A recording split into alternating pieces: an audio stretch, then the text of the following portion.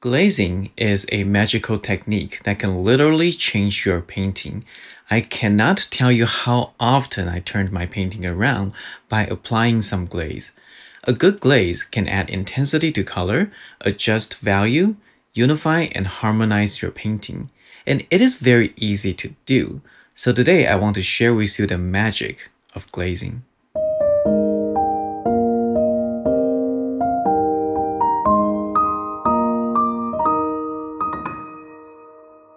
Hi, this is Eric from Cafe Watercolor.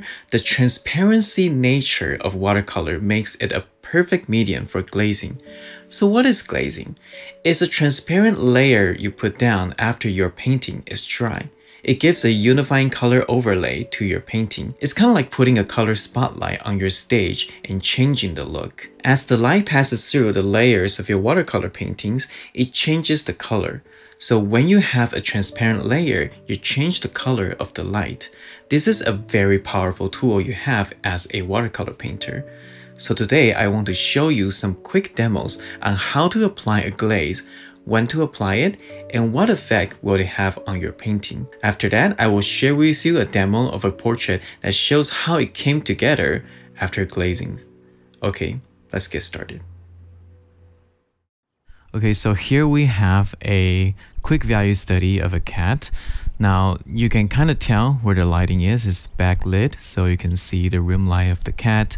Now this is just a value study. The finished painting is already done, but I just want to use this value study as an example of how to do a glazing. So I'll mix a warm color and add plenty of water because you don't want your color to be really opaque. In terms of what color to use, that's really up to you. There are some semi-transparent color, there's some standing color, but as long as you add enough water, they will all be transparent. That's just how it is. So if I just paint over that, do a glazing. Now, it's not going to look that good because the underneath color is black and white. So even if I do a glazing on top, the warmth is not going to go so far because there's already some gray underneath. And while it is wet, because I just paint a wet layer on top, you can actually do some wet onto wet work while you are at it.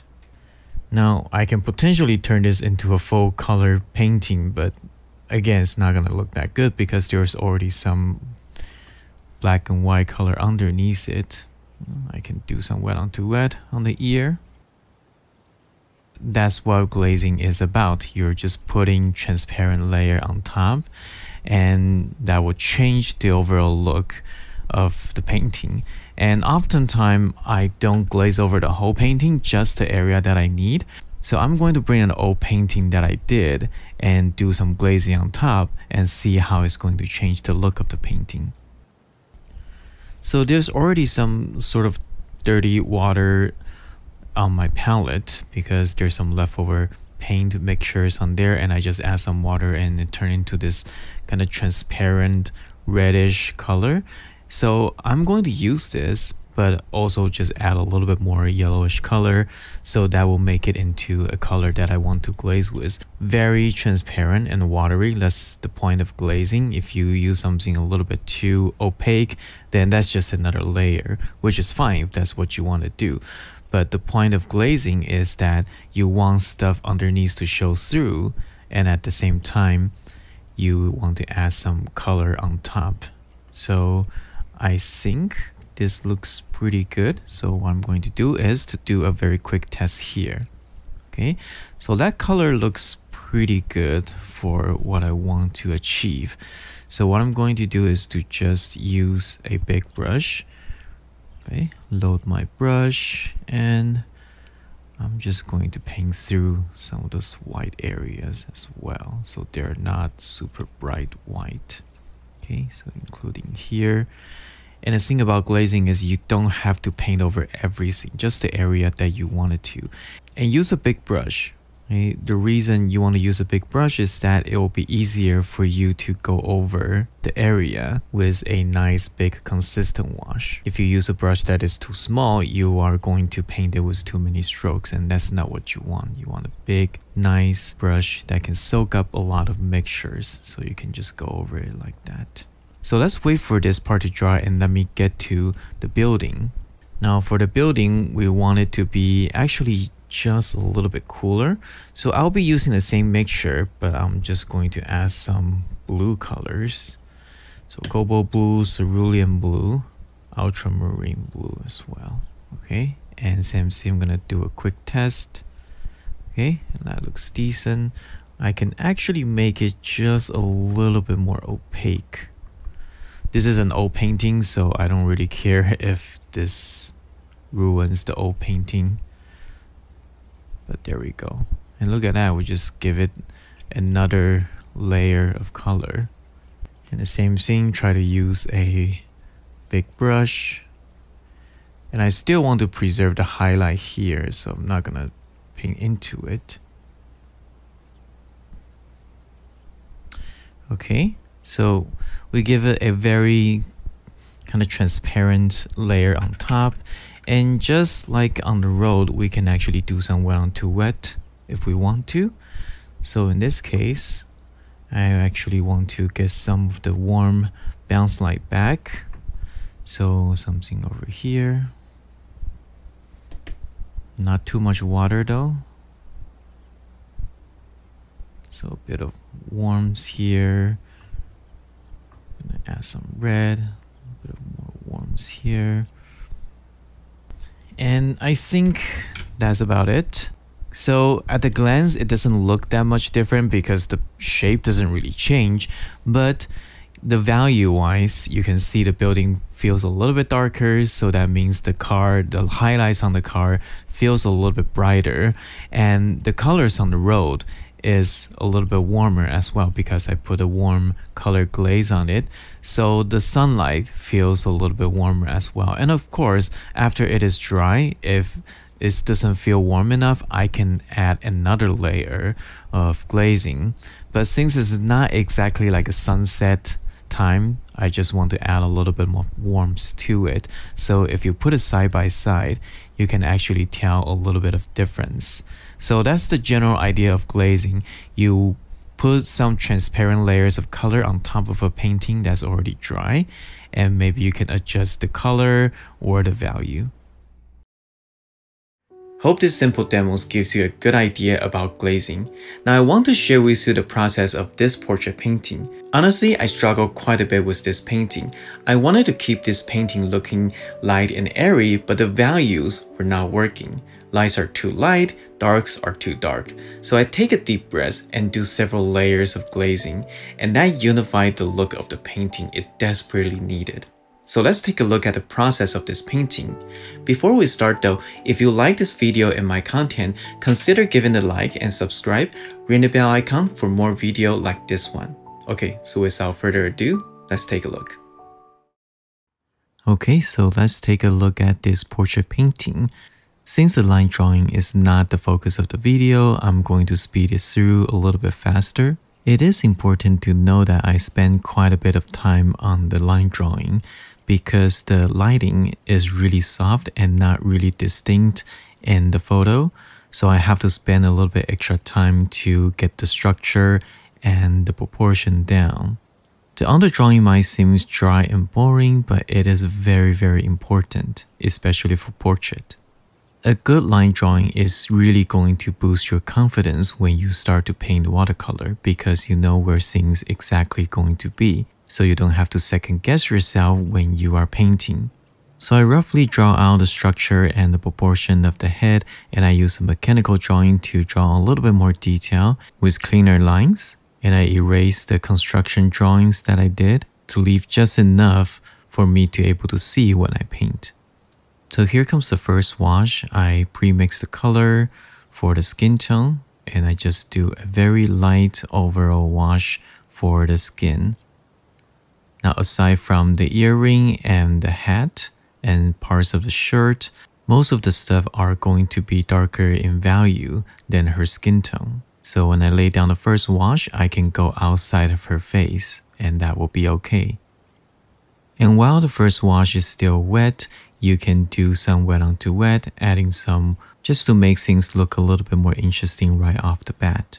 It's not exactly necessary though, so if your wash is already starting to dry, don't stress out. You can wait for the next wash to add more colors. It is more important to have a clean, nice, transparent first wash than adding a different variety of colors in it. So here, I continue to add some more colors. And I also use a damp brush to lift some paint just to have a little bit more light coming out. But the first wash again is very transparent and I can always add more colors later on. So the first wash is pretty much dry. I can start my second wash. Now the second wash I usually like to start off with painting the eye, and from the eye I go outwards into other part of the face. So I start with the eyelid, the upper eyelid and the lower eyelid, connect that to the iris and the structure of the eye socket. The tricky thing about this painting is that because the lighting is really not distinct, it's a little bit hard to create a sense of structure in the painting. So I have to exaggerate just a little bit and paint the structure of the face. And when you are painting the portrait, make your brushstroke counts. You should consider the structure of the face when you are laying down your brushstrokes, almost like if you are sculpting. And very important to connect the shape. Even though we are painting the portrait, the same principle applies when we are painting landscape. You want to connect shapes. You don't want to separate your face into different little shapes. You want them to feel together, cohesive. And also be mindful of your edges. Some edges needs to be softened. I usually use a damp brush to soften the edge while it is still wet. But some edges you actually want to keep them sharp. Sharp edges can really enhance the structure of your portrait, so don't avoid it completely. I said it many times before, if you try to soften all of the edges in your portrait painting, the face is going to look like a mush and you don't want that. So take the lips for example. I did have a sharp edge on the bottom just to separate that to the chin a little bit more. But also on the side, I soften it so the lips feels like it connects to the skin. So it's not a complete separate entity. Even though in the photo, she's wearing a lipstick, so her lips really pops out from her face, we still want to try to soften and connect shapes when we can. We are not trying to replicate photo one-to-one. It'll be very hard to compete with a photograph. So I don't try to do that, and instead I try to paint my own painting. Photograph is just a reference. So a lot of time you need to paint what you understand and what you know, not just what you see. So I start to paint the second wash using a slightly more opaque mixture. We try to interpret more structure on her face. Again, this portrait is a lot more tricky than I thought because of the lighting. Even though her face is really bright, it's actually in a huge shadow casted by her hat. It's still very light because the surrounding is very bright, so she's getting a lot of ambient light. So the light is very soft, and I really like that sense of softness in the lighting. That's what attracted me to do this portrait. And unfortunately, that's also the tricky part of this portrait. So I didn't really know what I got myself into until I really starting to paint this portrait. And now I'm starting to get into a little bit more detail with the dark. Paint her eyelashes, eyebrow, and the iris. Add some dark to the nostril. I usually don't like to paint the nostril too dark. Just a little bit of hint should do. This is a tricky stage. I really need to make conscious decision where I paint. If I paint too much, it can start to look dirty and start to look too busy. But if I don't paint enough, it doesn't feel finished. It is not going to have enough visual information for the viewer to see. And when you are starting to paint the detail, it's very easy to lose the sense of the big picture, because when you're starting to look for details in the photo, or even if you paint live, you get this tunnel vision that you only see a small part of the big picture, and you're starting to pick out all the subtle contrast that you see in your tunnel vision. And if you transfer that into your painting, you can get too much detail and unnecessary contrast in your painting. And that's something I fall into a little bit when I'm doing this one, because there's not enough lighting contrast for me to see on her face, so all the details and really subtle values all shows up, and I was trying to paint them all. So here I add a little bit of dark to the corner of her lips. Don't draw a solid dark through her lips. Just a little hint will do. Let the viewer complete the painting for you. So I remember at this stage, I feel like the painting is going okay, but something isn't quite right. I can't exactly tell what it is, because again, I got really tunnel vision, so I lost the grasp of the big picture. Now looking back, I should have found that out a little bit earlier, but when I was painting it, I'm so into it, it was really hard for me to see. So I took a break and I start to paint the hair. The hair is probably the darkest part of the painting. And use the tip of the brush, trying to get those delicate hair straightened out. I was hoping by painting the dark hair, the value range will be complete, and it's going to make the painting look better and more anchored.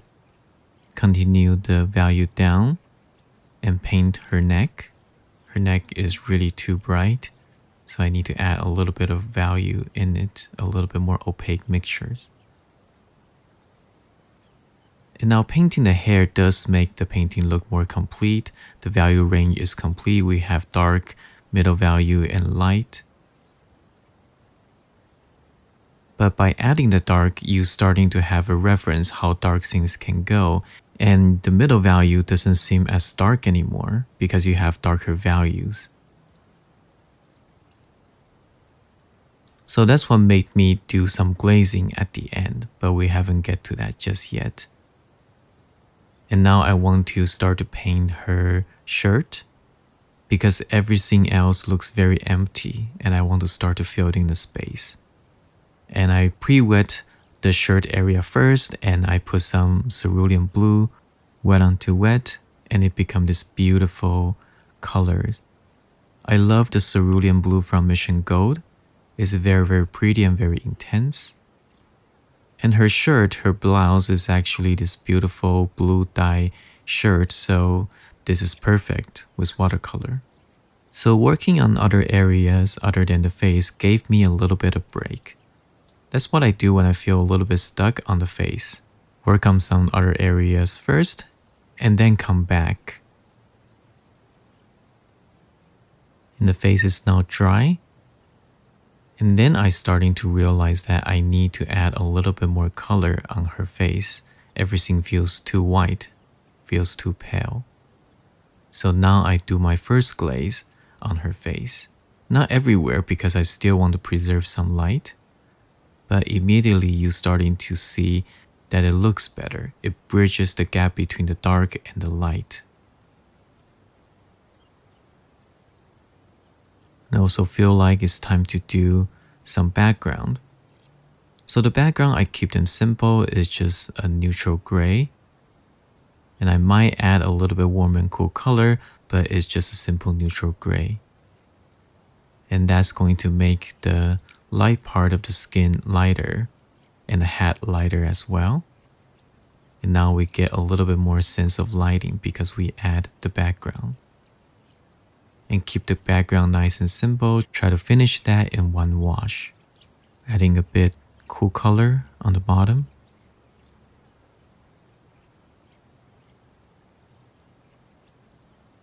work on the lips a little bit more.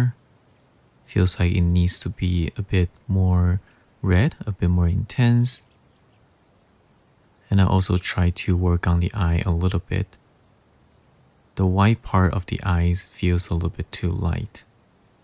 Adding a few more hair string details.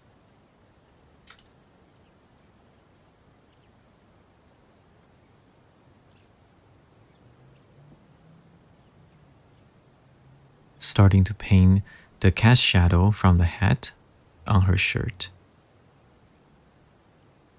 It's very subtle, but it's there. And a little bit of that hard edge, some contrast, makes the light a little bit more obvious because there is a very strong light in the environment. It's just that most of her face is under her hat. Okay, time to paint some details and some dark on her hat. Some occluded shadows on her hat, and also there is a light side and a dark side on her hat.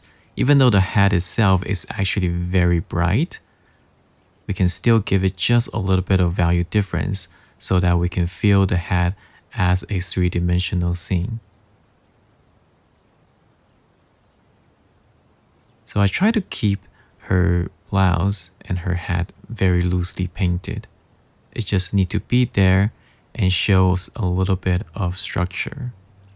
And this is the part where I started to take a deep breath and do another layer of glaze with a little bit more opaque color. Because when I squint my eyes and look at the photo reference, yes, the eye and the lips, they pops out, but they are still blend into her face quite well. And I felt like that's what I was missing.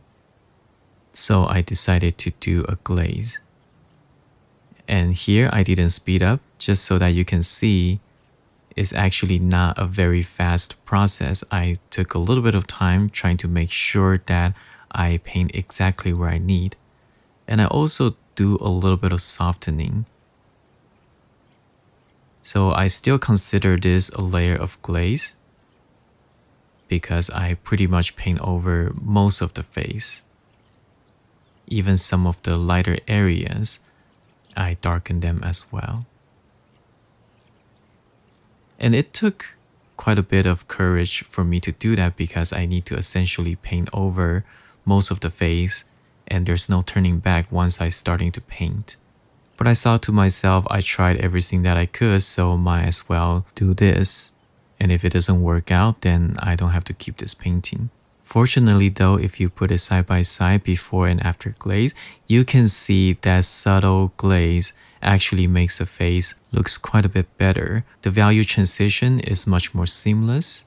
And lastly, I painted some highlight using white gouache, some of a little tiny light piercing through the hole of her hat, and a little rim light on the edge of her face. And we are finished. After the paint dried and settled in, the overall painting looks a lot better than I expected. And that's always a wonderful feeling that even though you struggle in the middle of the painting, when you finish with what you consider a successful painting, you really feel accomplished and you really learn something from it. And here's me trying to be honest with you. I still struggle in almost every single painting that I do, and that's okay. I am still in the journey to be a better painter, just like many people, maybe just like you as well.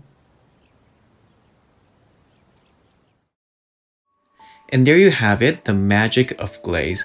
I encourage you to take out some of your older paintings and see how this technique can change your paintings. So that's it for this video. I hope you are doing well. My day job is now winding down a bit more, so I can hopefully start to do more videos. I also have things planned out for Cafe Watercolor this year, so stay tuned for that. I'm Eric from Cafe Watercolor. Hope you have a wonderful day wherever you are. I will see you next time. Bye.